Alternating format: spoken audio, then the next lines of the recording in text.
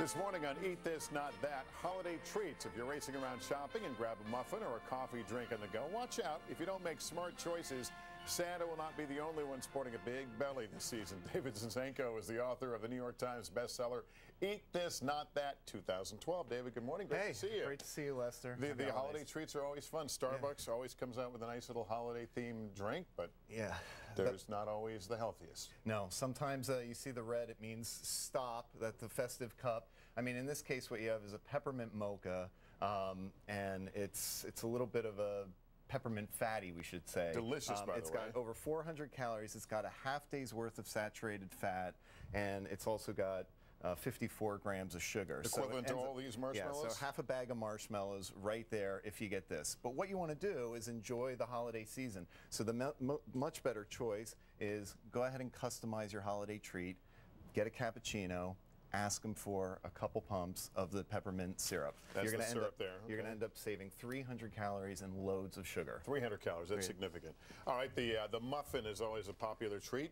Yeah, it's loaded with calories, too. It is loaded with so many. It's over 600 calories, Lester. It is actually 7 grams of saturated fat. This is from Dunkin'? From Dunkin' Donuts, 56 grams of sugar. Okay, it ends up being the equivalent of 5 bowls of Cinnamon Toast Crunch right here. Okay, so the much better choice when you're at Dunkin's is grab 4 munchkins. Okay, you got it's plenty. I'd rather eat those anyway, and you're going to end up saving 400 calories and a boatload of sugar. That's a lot. Yeah. All right.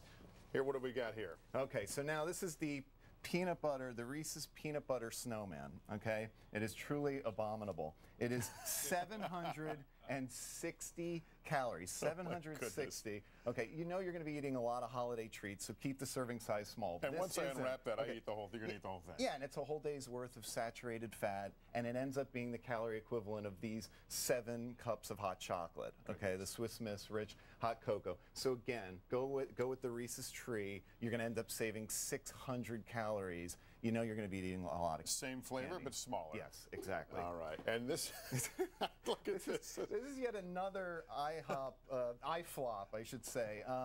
This is their eggnog pancakes. It's bad enough in a glass, Lester. Now it's here for breakfast. It is 2,000 calories. It is 2 to 3 days worth of saturated fat. Okay, and it's got 63 grams of sugar right here. Okay, you know, Santa ate this, and then Rudolph strained an oblique on takeoff. This is the calorie equivalent of these 66 ginger snaps right here. Okay, so you're at IHOP. All right. You want to avoid the iFlop. Go with the simple and fit menu, the pumpkin pancakes. It's 400 calories. You're saving a half a pound of belly fat here. And you still got a little whipped cream on top. Yeah, it's all about making smart swaps. And it's a portion thing as well. Yeah, but you can't control the portions at a restaurant. They bring what they bring. Right. So you got to saw it in half, or bring 4 friends, or but know the score, know what's in the stuff. Contrary to popular belief, you're not a buzzkill because you always bring a good alternative. There you go. David ZincZenko, thanks very much.